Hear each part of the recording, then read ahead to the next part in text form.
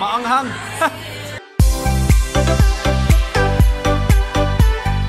Hey, what's up mga gangsters? Alright, we're still in Baguio. It's 16 degrees apparently. Giniginaw yung mga kasama ko pero ako chill lang. So, ang gagawin natin ngayon is susubukan ko yung nightlife. Dito po tayo ngayon sa Brewery, Baguio. Sikat dito sa mga beers nila, craft beers. And I'm gonna try and I'm not gonna get drunk. Kasi bawal yun, bad yun, that's bad, it's naughty. Kung hindi nyo alam, actually sobrang mahilig ako sa beer dati. Hindi para maglasing or anything, pero talagang yung culture namin, sobrang, as in, kahit breakfast beer, hindi dahil gusto namin na may tama, pero gusto namin na parang wala lang, na yung flavor or something. So, sobrang excited ako i-try lahat ng klaseng beer na meron sila. So, let's go!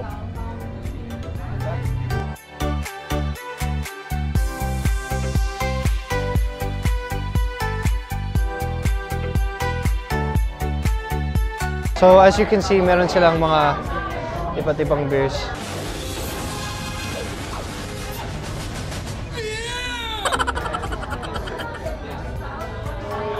Susubukan ko susubukan ko ng ganitong kalaki yung baso.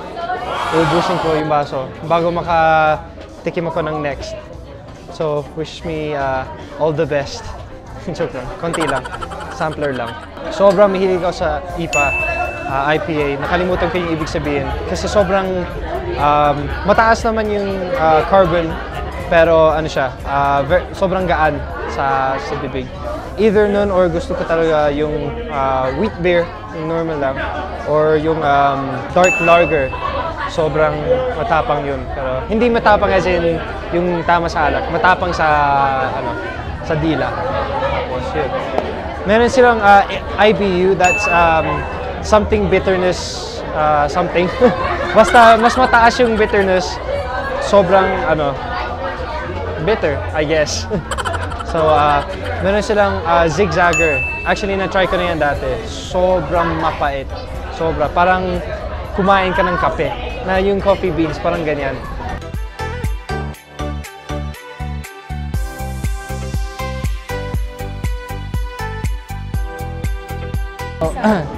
Ito yung stout isaw nila na marinated in Kraken beer. So, ang marinate is beer. Di naman amoy beer, pero sobrang grabe yung isaw. Favorite ko, isa sa favorite ko.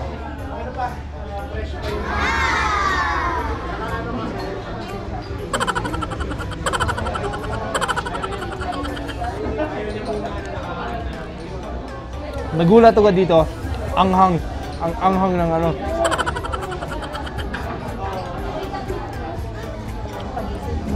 Yung sausawan na, woo! Nagulat ako. Try ko nga na walang sausawan.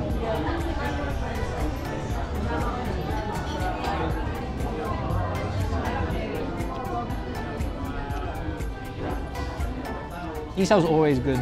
I love isaw. So guys, ito si Darwin. Yes, sir. Darwin, yeah. Darwin, sir. Darna! Joke lang.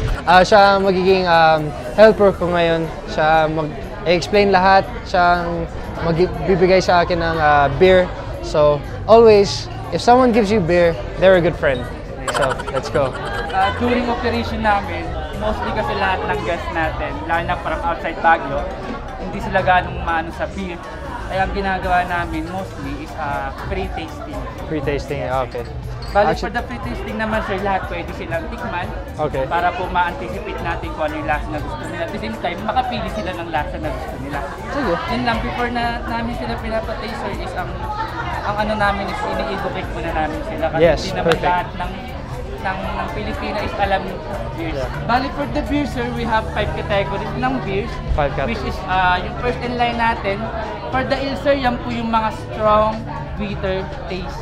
Yeah. Then kung makikita niyo sir yung EBB, right side, yung EBB po yan po yung alcohol content ng beers natin. For the IBU naman sir, yan po yung bitterness po niya.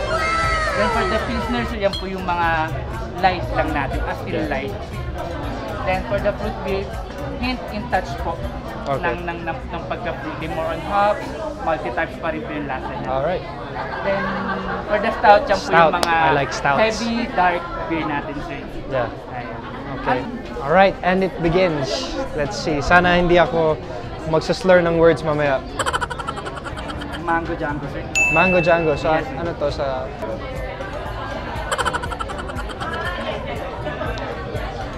Pretty good. Magaan. Very, very light lang. Strawberry. Strawberry. Ooh! Strawberry. Yan naman, It's sir, red. extracted na lang po flavor.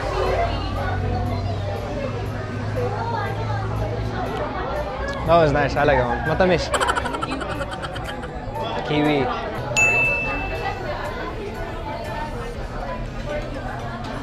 Mas may wheat siya kaysa sa kiwi. Yes. Passion fruit. Passion fruit. Ayan, sir, is seasonal lang. Ooh, maasim. Maasim siya. Sour type. Yeah. Sour Maasim. type.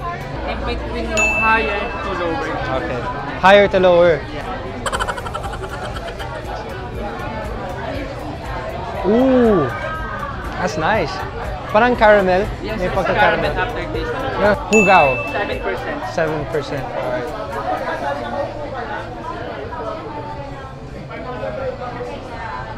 Okay naman siya.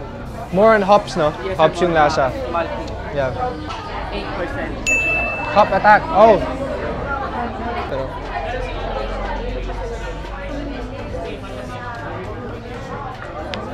ang pait.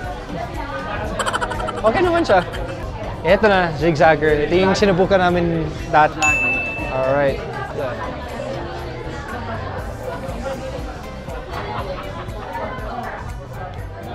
Parang mas mapait yung isa. Yes. I was wrong. Kala ko mas mataas. Mas mapait. Hindi pala. So, learn something new every day. Russian stout.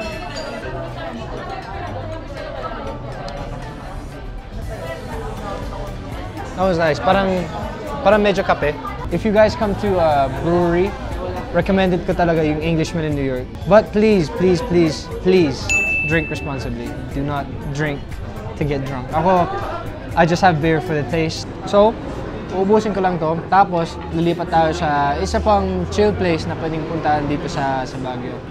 I'm gonna need some time alone sa isaw ko. Kasi, love ko siya eh. Alright, we are in our second spot for tonight. Actually, yung ibang pupuntahan natin, nasa isang compound siya. Just so that we know, pag nasa Baguio, kung kumusta yung nightlife, pupunta tayo dito sa The Camp. Yung first na pupuntahan natin is called Here X. Kasi nandito yung mga ex mo. Joke lang. So let's check it out and yeah, see you guys inside.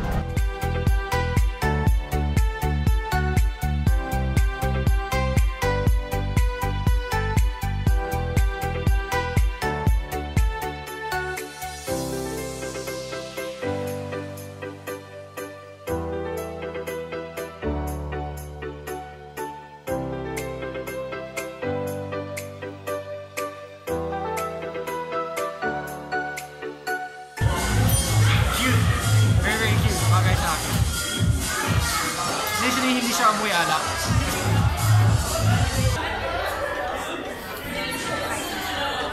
Woo! Maanghang! Woo!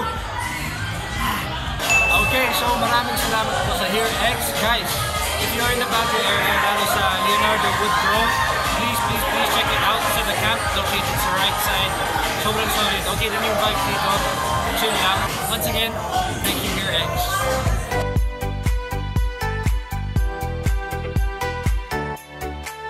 Alright, so we are at our third spot for the night.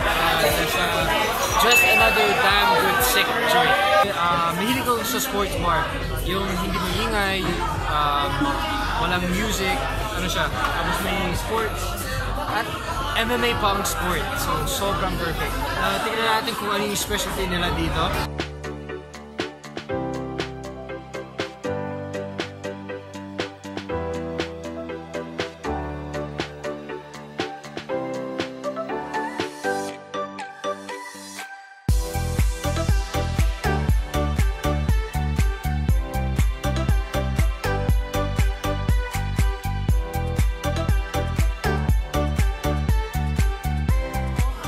tawag dito ay Night Shake Cucumber Mojito.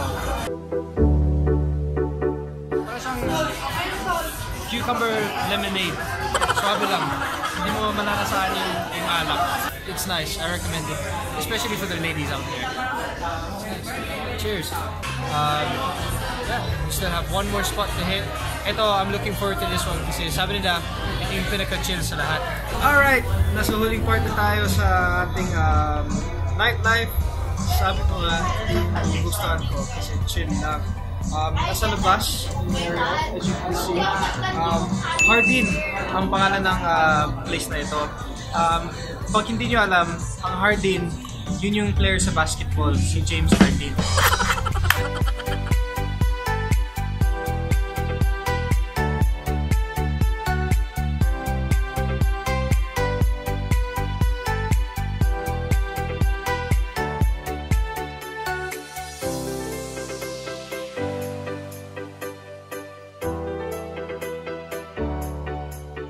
So, we have our last drink for tonight, frozen cranberry.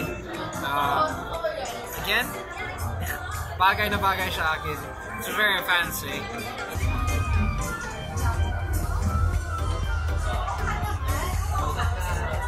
Ito medyo mas matapang. But, yes, you guessed it. Okay naman siya. So, I'm gonna finish the grilled cheese, have konting frozen cranberry pa. Just chill. Sobrang chill dito. I like it. Ang lamig. Yun nga kasi yung gusto ko, yung malamig. Okay, gangsters. That's it. We're done for the night. I'm gonna go back to the hotel, get some rest. But I enjoyed Baguio. It's an amazing experience. Overall, para sa akin, I recommend yung Hardin sa lahat kasi it's very, very peaceful. And of course, look, they have like egg chairs where you can bounce and stuff, cool stuff. Baguio, ito po yung nightlife. I hope you guys enjoyed. I hope you guys were informed. Alam ko may iba't ibang klaseng style of people who like to go out. Sorry, hindi ko na-cover yung mga medyo mas party. And yeah, thanks for watching. Please do not forget to like, share, and subscribe. And if you want, comment down below yung mga experiences nyo, yung mga kung saan kayo napunta. If you guys have recommendations for me to go next, let's do it. I really enjoyed sharing with you guys. I'm just gonna enjoy the view for a bit kasi nasa roof deck, nasa labas. And yeah, hope to see you guys soon. I love you all. God bless.